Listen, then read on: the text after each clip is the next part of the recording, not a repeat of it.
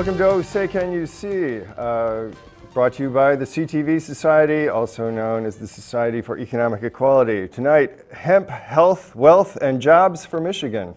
A year ago, or almost a year ago, February of 2014, a bill sponsored through the Senate and also passing through the House was signed here in Michigan by the President, enacting a federal law which, for the first time in many decades, has allowed for the widespread legal growing of what is called industrial hemp, defined by the law as something distinct from the controlled substance marijuana, and apparently this material has many uses, and one could say that the fact that we are not running automobiles on it, making plastics from it, making textiles from it, making paper from it, making cattle feed from it, making petrochemical pharmaceuticals from this material is simply that years ago money was invested by powerful forces, corporate forces, in the fossil fuel economy. At this point, the major problem that humanity seems to face is the result of that fossil fuel economy and its devastating impact on the environment, the climate. And so tonight we're here specifically to talk about hemp as an alternative, and a legal one, since here in Michigan it is expected to be a signed law, two laws that are on the governor's desk right now here in Michigan. Governor Snyder is expected to sign a law defining hemp here in Michigan as, I believe, 0.3% or below THC levels, and the other law actually is the rest of the process of making this legal in Michigan for the first time in many decades. Here with me tonight to talk about these many uses of hemp as an alternative and something that people can actually see as an alternative, hopefully by the end of this show, a technology that's been suppressed, but hopefully with these new laws enacted will be suppressed no longer. We have James, who's really the content producer, essentially the reporter for this episode of S.E.E. Can You See tonight. James Novak. We have Renwick, and your last name? Brutus. Renwick Brutus is here tonight as a guest, and also we have Marta Swain, a local person who actually has a store that has a hempen products, hempen textiles, and she is here to tell us I believe that hemp is not just some kind of crazy and unattractive burlap. It's actually ordinary, regular clothing, despite perhaps some propaganda that's been out there or misconceptions that are out there from whatever source for many years. And if we could see the graphic, this is actually this is our president last year. If we could see that on the overhead, this is quite a photo here. He's in Michigan. He's with Debbie Stabenow, and he is signing almost a year ago into law the legalization of the widespread growing of industrial hemp here in the United States, which could really be of benefit in a very depressed state like Michigan, especially considering many lost jobs, a state essentially in depression for decades now, and one where there's a great deal of marginal and abandoned farmland as well. James, you should tell us what you want us to know and introduce your guest when it comes to that. Well, thank you, Mark, for having me on the show tonight. It's an honor to be here. I'm the founder of Hemp Solutions. I have dedicated my life to doing things a different route. My vision is to bring the people together through a grassroots community building venture that actually promotes the environment, promotes job creation, promotes health, wealth, and jobs. We have an absolutely amazing opportunity for not only the citizens in Michigan, but for citizens in America across our great nation to literally follow in our founding fathers' footsteps and to be able to create industry. We have the potential to create hundreds of thousands of jobs across America. We have the ability, with just 6% of the usable farmland in America, we could take the entire country off of fossil fuels completely. That is what we're talking about with this crop. We have the ability to be energy independent from fossil fuels completely. We do not need throwaway materials that are made out of trees. We don't need paper that's made out of trees. We don't need lumber that's made out of trees. We have a sustainable, renewable alternative that is superior to any other plant source out there. And that is a fact. And we have a phone guest that's going to be on the show today, joining us from the great state of Texas, fellow hempster and hemp advocate, Derek Cross. He's going to be joining us on the phone here shortly. So he will be filling us in on some details of why this is important for Michigan, what this means as far as numbers for the farmers. He's going to go over some numbers just so that farmers can make sense of this. You know, why is this a good crop economically speaking? What do they stand to benefit, and what are the environmental impacts? So, guys, if we can go ahead, if we can welcome Derek Cross on. I don't think he's ready. Oh, I'm sorry. So I'm here. Oh, he is here. Okay. Hey, Derek, thank you for joining us. We'd like to welcome you to the show, and if you can please help continue on the path here of explaining to the viewers of why this would be a great crop for Michigan. Well, thank you very much for having me. I'm honored to be here tonight, and I want to say we have some good things coming into the future of industrial hemp. And in Michigan, I want everybody to know that industrial hemp, by every measure, makes more fuel, fiber, food, and medicine than any other plant. And an acre of hemp on an annual basis can produce up to 300 gallons of seed oil for fuel, plastics, and food. 3 tons of high protein hemp seed meal, 10 tons of bass fiber from canvas, rope, lace, and linen, and about 25 tons of herd fiber for paper and building materials. And from its leaves, we can generate biomass and ethanol for fuel too. So those are some of the reasons that we can start growing and taking advantage of the plant. And the other materials with over 25,000 uses, and what we're seeing across the world, we're the only industrialized nation that isn't growing on a large scale. But some of these other countries that are currently growing, the hemp seed can be used for confectionery, beer, flour, feed, dietary fiber, snacks, non-dairy milk and cheese, gluten-free, baking. We can use it for cooking, salad dressing, and dietary supplements. And like I suggested, fuel. And then I know your panel has the fabric and clothing industry. And so new in the infant stage, there's so many different avenues anybody can use this plant. The best thing about this plant is that it's a zero waste product. So you can use the whole plant, and it does so much for the soil condition. Yeah, it's actually a nitrogen fixer.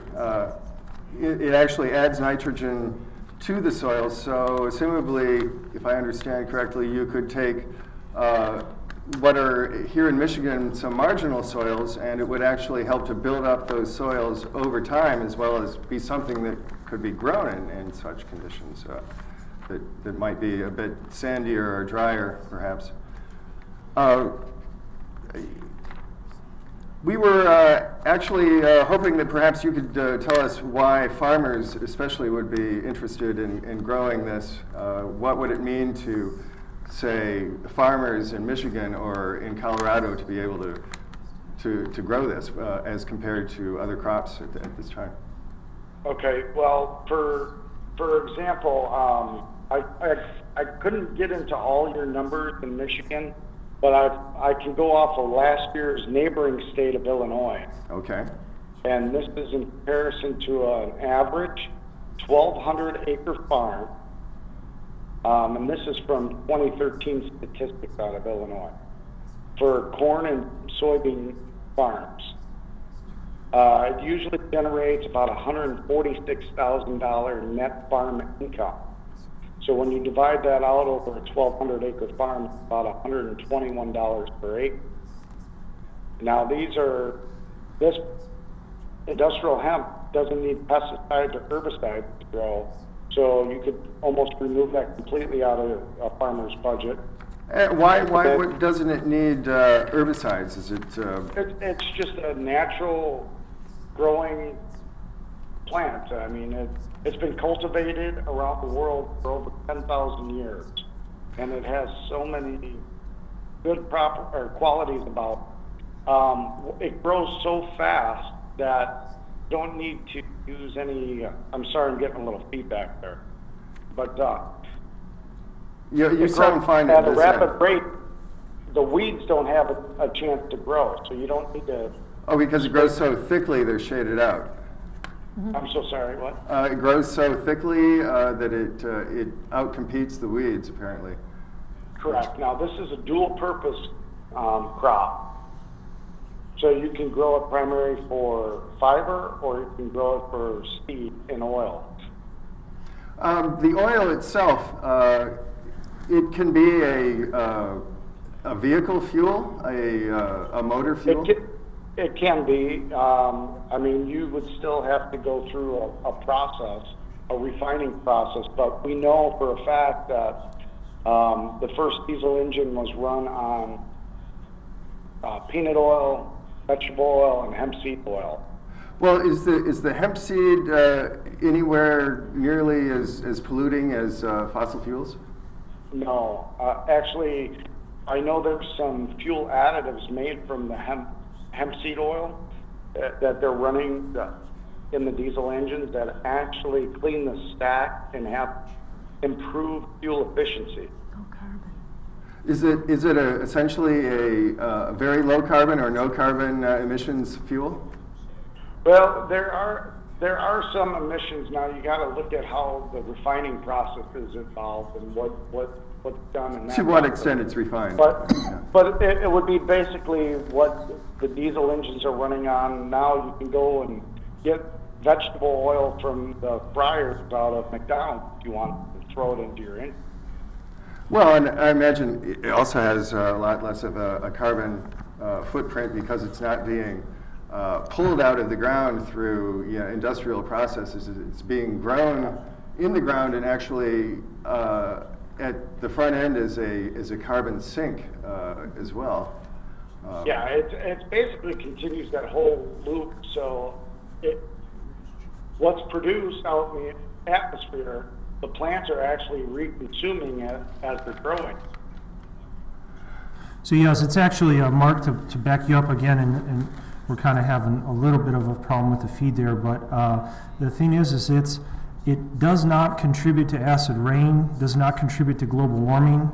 It is actually a superior, it's a biofuel that is good for the environment versus any of the fossil fuels that are obviously going to contribute to global warming, contribute to acid rain.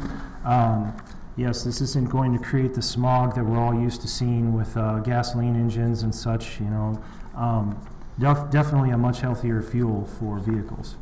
Yeah, and you don't need to destroy entire forests in Canada in order to mine it as rock out of the ground and boil in giant vats the size of football fields and create an extra Los Angeles where there was former wilderness in terms of carbon footprint? Well, it's funny that you mentioned the mining aspect of that. You know, most people think that Canada, when they think of mining, they think, well, the strip mines and things that are going on for the tar sands. You know, right now they're doing a major mining, removing these tar sands, trying to convert them over to a fuel. It's an extremely dirty process. It releases an extreme amount of pollution into the environment, not to mention that it's disrupting and destroying First Nation land, Native American land, sovereign nation land. So now we look at what else is being mined across Canada and other very well, these are places where wildlife, you know, migrates, very wild areas. They're going in and they're actually mining these areas for graphite.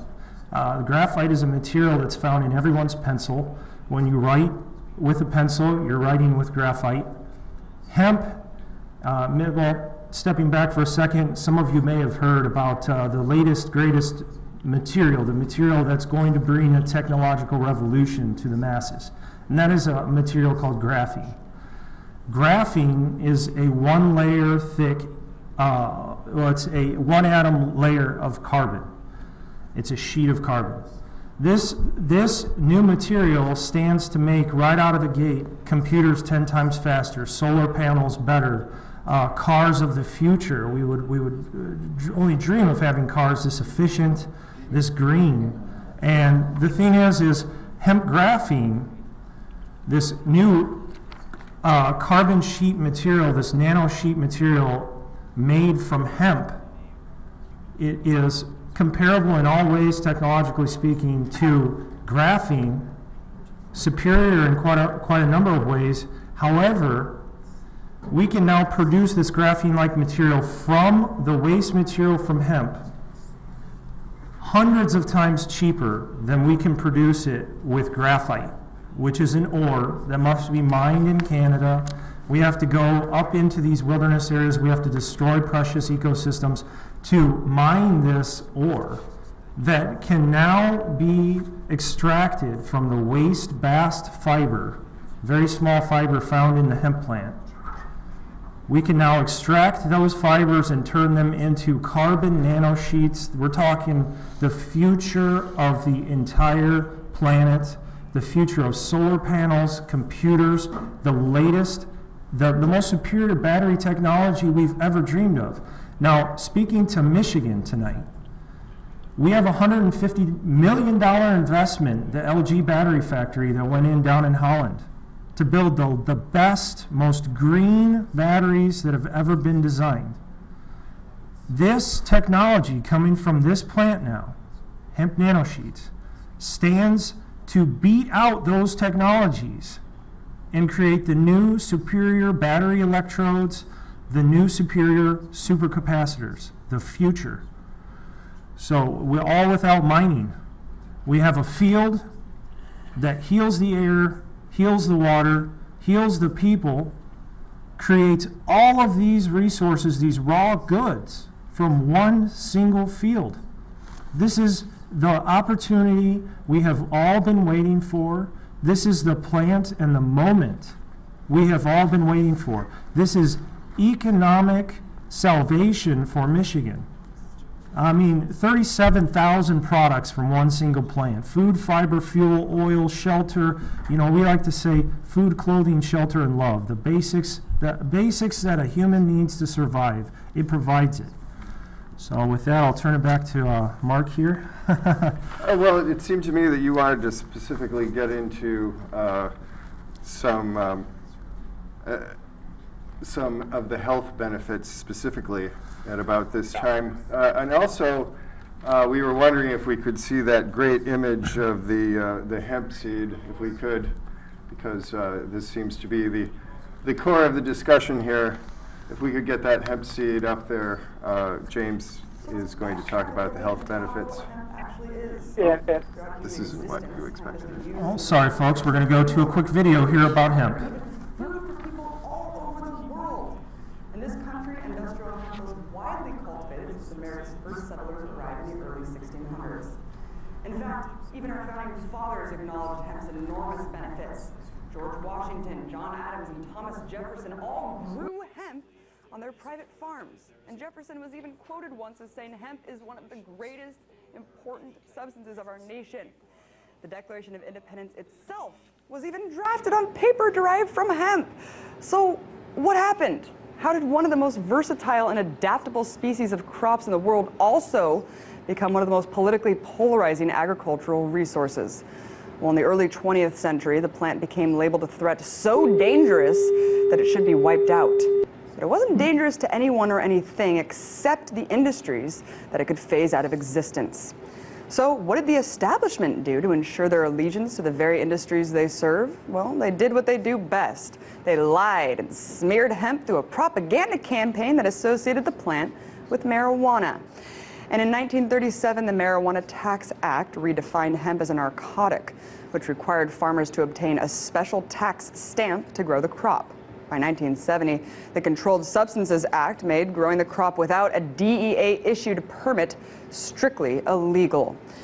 Because of the government crackdown on the crop, it has a negative association. And at this point, you still might be confused because of years of being brainwashed to think that hemp is exactly the same as marijuana, or that its close association with it must classify it as a drug. But this couldn't be farther from the truth. Just check out the Congressional Research Service report on hemp that states, quote, although marijuana is also a variety of cannabis, it is genetically distinct from industrial hemp, and it is further distinguished by its use and chemical makeup. So, hemp is genetically distinct from the drug, marijuana. In fact, if you smoked an entire garbage bag full of hemp, you wouldn't get high. Yet the plant remains illegal under U.S. federal law. And like I said before, not because it's a danger to people, but because it's a danger to corporations. In the early 20th century, hemp competed heavily with the cotton and paper industry. Because paper made from trees had to compete against environmentally friendly hemp products, the paper industry was at risk to suffer. So, William Hearst, a New York State congressman and one of the biggest newspaper publishers in America, launched a campaign against hemp. He used his publication to smear the public's perception of the crop, which at the same time was threatening his successful paper company. In fact, this very campaign is where the term yellow journalism derived from. But this was in the 1920s. How is the propaganda still working today? Because the threat hemp poses isn't limited to paper. Reviving the industry could potentially devastate the profits of huge corporations that manufacture lumber, fossil fuels, steel, alcohol, and even food, among many other things, including this. In 1941, Henry Ford even built a car made almost entirely from hemp. The frame of the car was 12 times lighter than steel and 10 times stronger. Not only that, but the car was powered by hemp seed oil. Do I even have to explain the threat that this technology would pose to giant oil companies? Processed hemp also creates one of the strongest fibers we know of, providing all natural materials to build homes, ships, trains, planes, and automobiles, and practically indestructible clothing. Furthermore, hemp seed oil can be made into lotions and skin creams. The practical applications for this plant are limitless, and the reason it remains illegal is simple.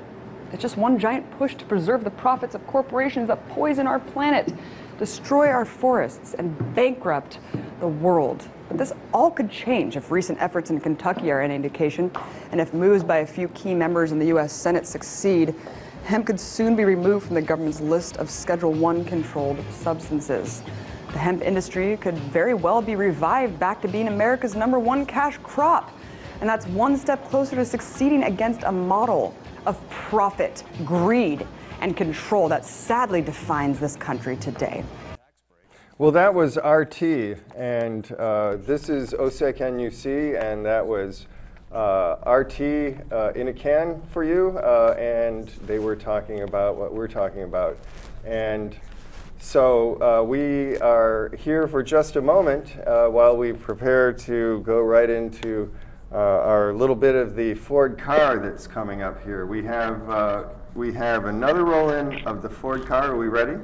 Okay. Are we ready with the Ford car roll-in? This thing was made of hemp plastic, as she said, almost entirely made of hemp.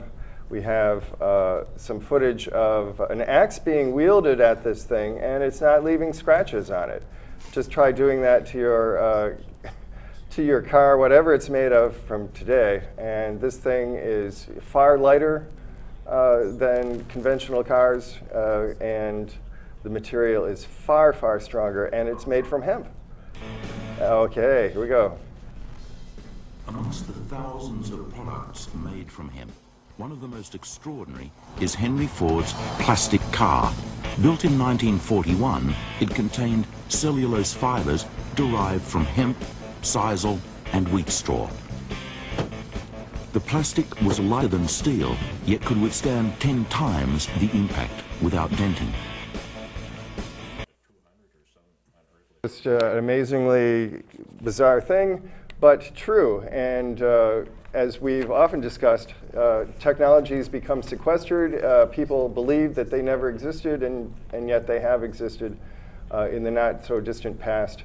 There are alternatives, despite what people say, and the planet can be saved. And here in Michigan, we could even save jobs by involving ourselves more with hemp and buying hempen products. I'm sure we have actually, if James wants to, he could let us know something about hemp construction before our next roll-in. But if we could prepare that roll-in, we could run into it any time. This is this the hempcrete? Yes, yeah. And what's this from, James? So first, before we go to the roll-in, I'd like to go ahead and show you guys. He's going to demonstrate. Just so you can see some of the construction applications, we're going to have a video to explain the construction applications in a little more detail. However, here, for demonstration purposes, we have an actual industrial hemp stalk. And the end of this, which this has it's a seasonal crop. It can be grown in literally less than 100 days from seed to harvest.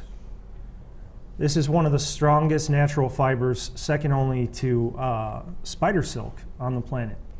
So this is the stalk that will make the house of the future.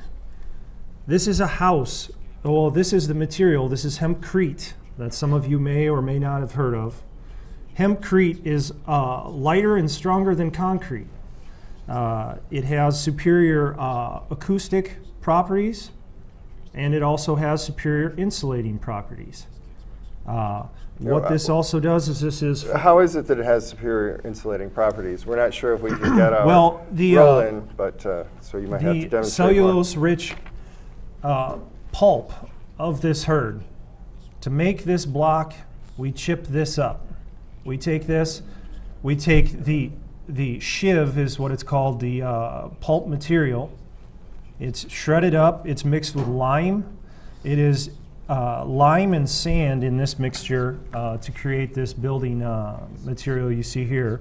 Fireproof, mold-proof, rot-resistant, everything. I'd say it's rot-proof really because it's going to last for in upwards of hundreds to thousands of years. It actually creates a petrified wall system.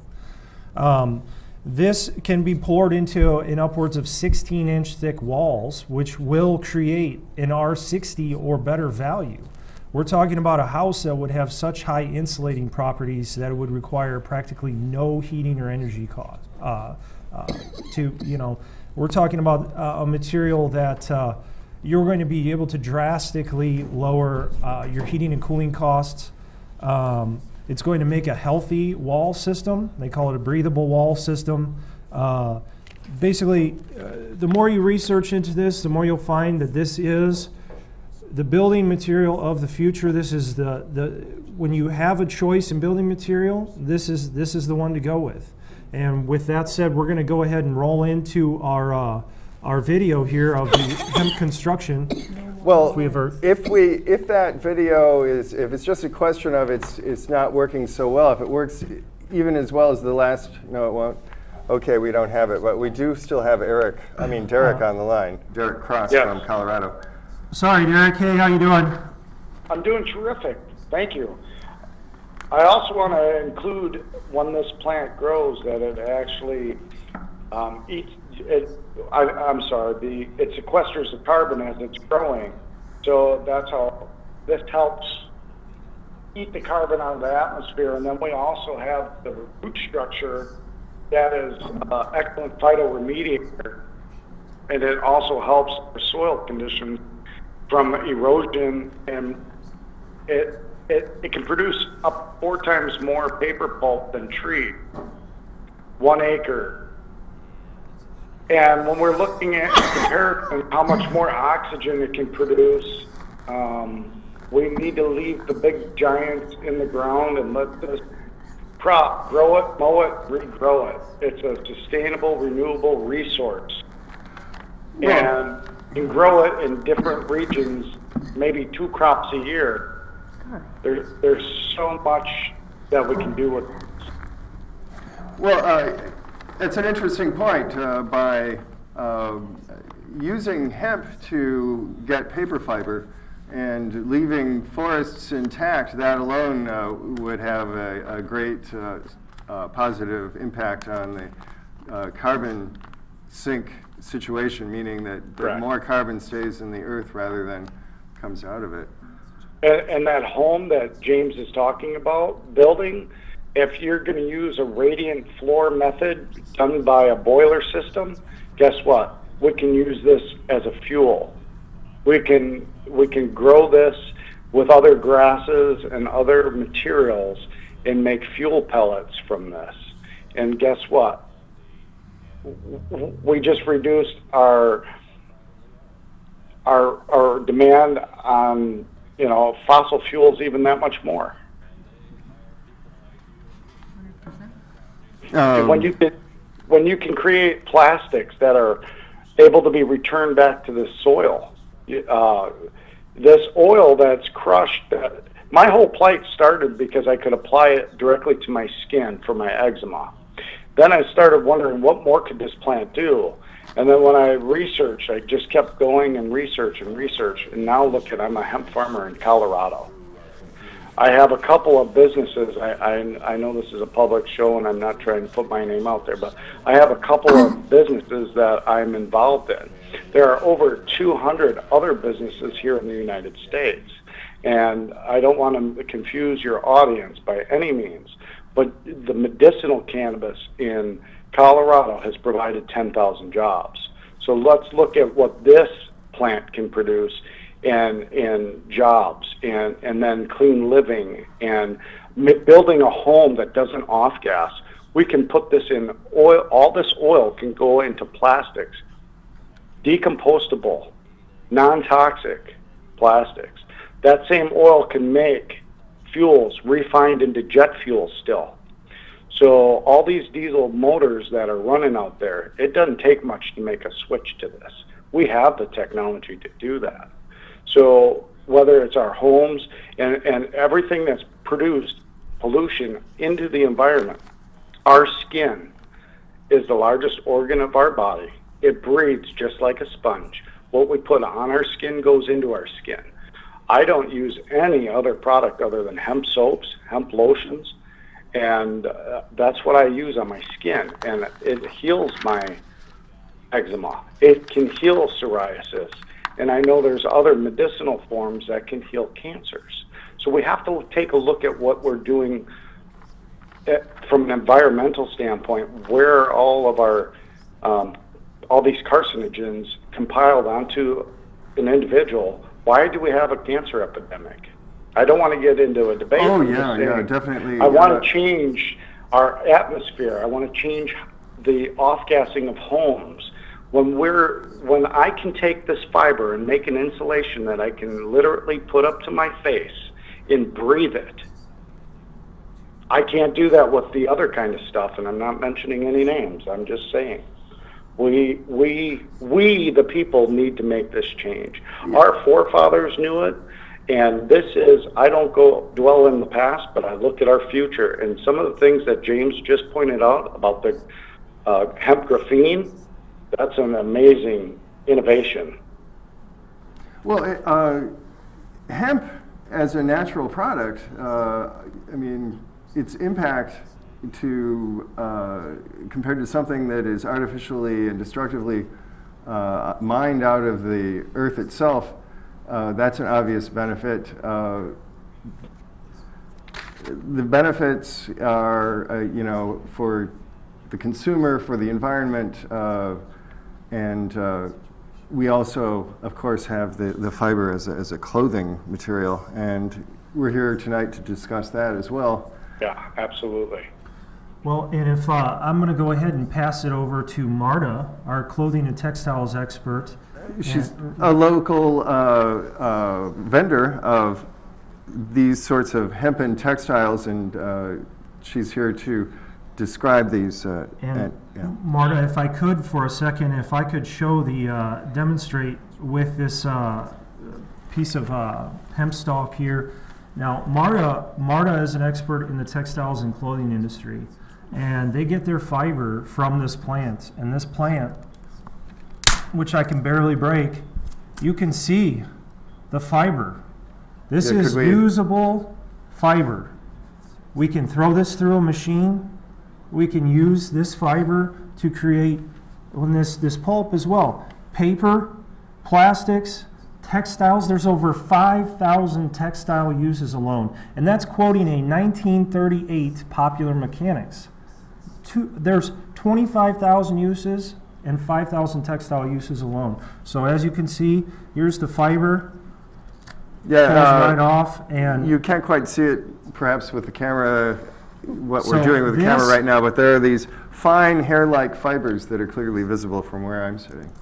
This is how I'd like to go ahead and cue up Marta to go ahead and discuss how this fiber is turned into one of the healthiest fibers for our bodies. So, Marta? That stuff looks pretty rough. And that's a large part of the problem, I think, that people's misconceptions about things they don't know. And hemp is probably one of the least understood elements in our world. And I discovered it when I learned that cotton, sold as the fabric of your life, was actually the most heavily treated crop in the world with carcinogenic chemicals and pesticides. And it had been that for several decades while we were all one person away from breast cancer, and it seemed absurd that the species with the largest brain would allow that to be bought and sold as such. So I decided at that point I would never invest, I couldn't ever justify spending another dollar on cotton, a fiber that I'd actually come to enjoy over the course of my life. But then I had to address the question of what was I going to wear. So I started doing some research into things that were reasonable alternatives, healthier alternatives, and came up most impressed with hemp, a resource that grows without the use of chemicals, pesticides, or irrigation, with a taproot that holds it to the ground beyond what any other plant we had ever, every other plant every other crop is wiped out by hurricanes when that plant is able to hold on. As they said, it grows like a weed, so the leaves shade out the plant shades out weeds, and it's all set up for success and sustainability in a way that the sustainability movement still has yet, I guess, to realize. So I say we because it always has been we. It's been the people who responded to my decision to take $400 and invest it into the nicest clothing that I could find, and then start learning from others about how good clothing gets. So that stalk is maybe a far cry from this hemp silk that I'm dressed in items right now that is an homage to people who have come and gone throughout the industry after devoting their lives to producing beautiful things that the world didn't quite get. And if the world doesn't get what you're doing in time, you don't get to do it long. So I've been honored to work with over 100 designers, partnering with them, local designers, regional, domestic, and international designers, all committed to practices that prevent pollution and conserve resources and promote social justice.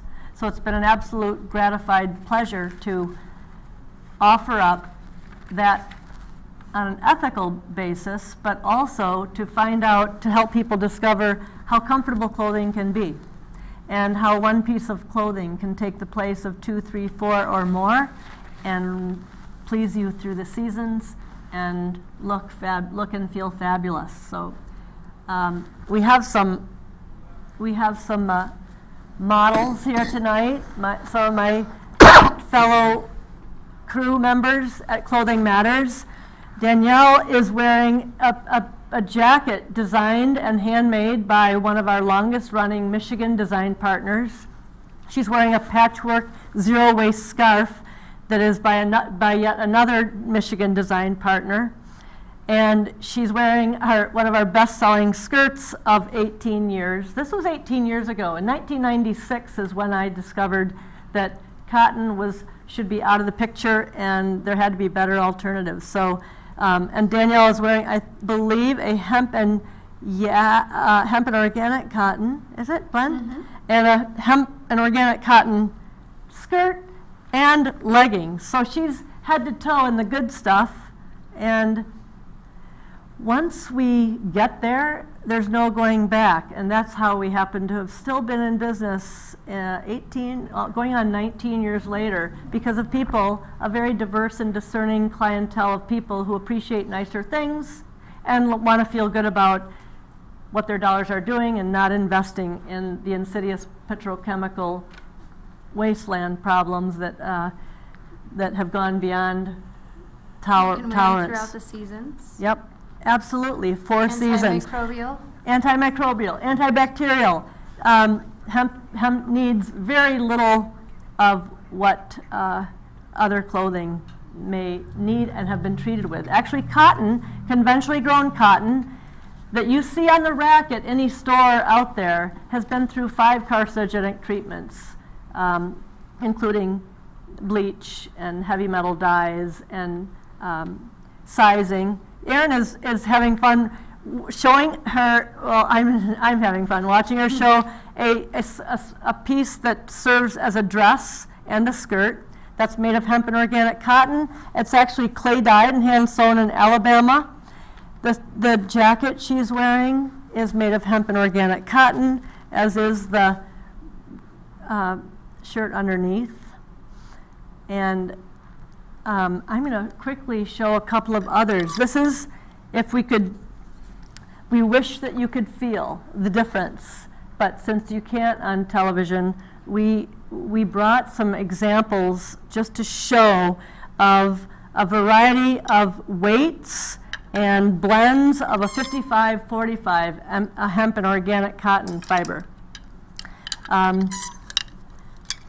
I don't know how well the black will show up, but we have several of our partners represented here. And some slight versions of a best-selling skirt that has pleased so many people. This is a beautiful hemp and organic cotton skirt that can also be used as a dress. And let's see. Some fun colors. Again, fiber-active, non-invasive, non-toxic dyes are what are one of the details that we insist upon. This is another local designer, Conscious Clothing, out of Rockford, where Rose is one of our longest-running Michigan design partners. And oops, let's see. Am I still working? Is it still working, guys? Yep. Okay, cool. Some fun tie-dye vertebra-looking pattern on a hemp and organic cotton skirt. Locally dyed infinity scarf by Danielle. And this is a hemp and organic cotton tee, similar to what you'd see in mainstream, as you can notice, but far more desirable for reasons that have to do with lowering the generation of toxins in the environment. We live in an ecosystem, so we really like knowing that our clothing choices are not poisoning our planet and coming home to us into our closets onto our bodies, and not cutting much break. Here's a little onesie made of organic cotton and hemp. This is another clay dyed and hand sewn in Alabama by Earth Creations. All of these different items are fun examples of, we even have some locally hand-painted hemp jackets here by our partner Joe Sherry. Here's a testament to this is a hemp and yak suit. Hemp and yak, so that's hemp and wool, that is by one of our partners who have come and gone. Not everyone can wait for the world to wake up, and we feel like we're very fortunate to have still been here and supported by amazing clientele people, some who travel from 5 hours away and some who happen to just walk in and discover us and give us the opportunity of learning from them about what they think of how good clothing gets. Well, Marta, if you could do us a favor, we're a little limited on time here. We have a few people that probably would like to call in the next few minutes. However, we have our guest here, Rennick, and if you can please help us to introduce Rennick for us. My friend Rennick is here because of, I thought his input, he works locally with a lot of different people on economic development that is ethically based, and I'm honored to have his interest in our business, and I just thought it would be great to have his input from someone in the community who is tied in and learning great things. Thank you, Martha. So my background is on account of having been trained as an economist, and in particular focusing on economic development. So such concepts as import substitution, which means rather than import things that you don't have in an environment or community, look around for the things that you do have, and then develop them so that you could sustain the local population and ultimately generate income and create wealth. Mm-hmm. The alternative is to then go beyond that to export promotion. That is to share it where it's desired elsewhere. And that's fundamental for any community that seeks to thrive. So when we look at Michigan as an example, over the last decade, there's been this idea of out-migration, a loss of jobs due to the collapse of established industries as people pursue jobs elsewhere.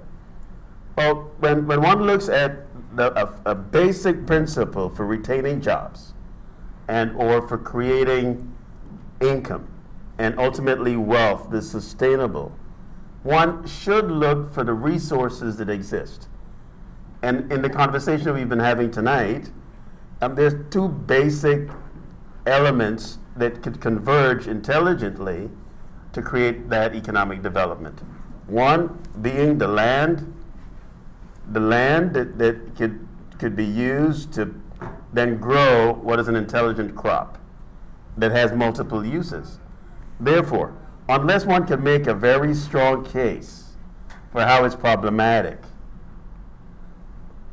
there is every reason to look at the benefits that could be derived, to manage the asset, to contain any of the risks that might be associated otherwise, and to deploy the labor, the technology, and the resources to intelligently produce something that will benefit the community, in this case the state, and then beyond that, export it to improve lives elsewhere and generate income and wealth. There's a logic that flows naturally on account of using some fundamental economic principles bundled with the utility of a product, in this case hemp, and creating wealth, jobs for a sustainable, thriving Michigan economy. Well, we're open for a call. I think that we probably have enough time for one or two calls, and so if you call 459-4881, this is live. This is January 7th. This is Say Can You See? And I've been here with James, who's been one of our crew people, and with a couple guests. James, while we're waiting for a call, it's your production, really, so tell us what you want us to hear now. We're limited to the last few minutes here, so I just would like to go ahead and, again, reach out to the Michigan public.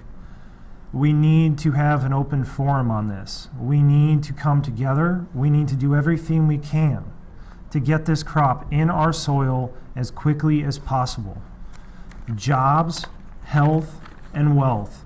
This country needs to have this industry. This country needs this, but more importantly, our state needs these jobs. You know, and we have a rich history in America with this crop. So, again, like I said, with all of the uses, with all of the benefits, we really need to come together as a people, and we need to right the wrongs. We need to step forward together with something that's going to work. It's going to work economically and environmentally. And with that, I will go ahead and close. I think that we still do have time. And I think it's important for people to realize that this is an action that can be taken. And it's an amazing thing that to see the legislature of Michigan, which is even dominated by the Republicans, going ahead for apparent economic sense reasons, endorsing hemp as a product here in Michigan, which is amazing considering all these decades of the suppression of this material and this technology. That alone is kind of a hopeful sign that I didn't expect to see. And I've heard nothing about this in the major media. And so this is remarkable. And people should take advantage of it and realize that this is potentially a real opening for something different. And it may mean that people, even people that you might consider to be unfriendly, nasty sorts of people, like maybe Republicans, are actually shaking off some of the corporate sleeping powder that's been spread over them for so many years. And this has been Say Can You See? And this is CTV, is the producer, also known as the Society for Economic Equality. And you still could call into this show because we still actually have 4 minutes left, and we've essentially wrapped up already. And so we have some more comments, I suppose. If they want to come out. While they're coming out, we would like to go ahead and again thank our phone guest, Derek Cross, who I'm sure may still be on the line. Derek, thank you again for being on the show. Thank you. Can I put 1 second in? Sure. Okay, I touched on the numbers in the neighboring state of Illinois for corn and beans, but I forgot to project on that 1,200-acre farm that yields about $146,000 in net income. That is $121 per acre, and the lowest numbers out of Canada are about $200 an acre. So multiply that times 1,200, and that's a $94,000 increase at the extreme low end. Well, thank you very much, Derek, and back to you, James, and to Marta. What are we seeing as we go out here? A couple anything fabulous different? models, just showing the more fun that we can get out of styles that go this way and that way, dress up and down, and through the seasons. And the button front column dress, actually made of 100% hemp, part of a vintage collection that we're proud to have. The gentlemen here are in shirts made of hemp and organic cotton, and pants made of hemp and recycled PET. Only parts of the solution are serving us as well as they have, and we're honored to be in them, honored to be part of it, and absolutely hopeful about the intelligence going forward. And this has been Say Can You See? And as I said, product of produced by the Society for Economic Equality, also this show, the series is Osei Can You See? It reruns every Tuesday from 6 to 7, and it's live on the 1st, the 3rd, and the 5th Wednesday of every month. And Mark, if I could go ahead and add too, for the viewers, we don't have a link up right this second. However, if you would like any more information about hemp, hemp farming, hemp health, any of these aspects, we're a nonprofit organization listed on Facebook and the web. You can reach us at hemp-solutions.org. Feel free to reach out to us if you have any questions. We've got a farming tab on the top menu bar of our site. You can go ahead and click on that, learn the state laws. There's links on there to the state agricultural department, and there's also links on there to the state legislative page to get in touch with how the laws are progressing. So, Is your website up? And again, guys, that is hemp-solutions.org. You can find us on Facebook at Hemp Solutions USA. Well, go hemp. Yeah. Well, thank you, everyone that was on the show today. Thank you for the models, Marta, Rennick, and Mark, for having us all on the show. And we look forward to seeing hemp fields across Michigan. We look forward to jobs and all of the health and wealth that this plant will provide. Good work. Oh, good work from our models and from our guests and from our content producer tonight, James Novak. I'm Mark Zapatowski. Again, it's been Osei Can You See, and hopefully we will be back in 2 weeks with another exciting episode of Osei Can You See and CTV. And thank you for watching, and I guess that's it for tonight, pretty much. Oh, and thank you to our models.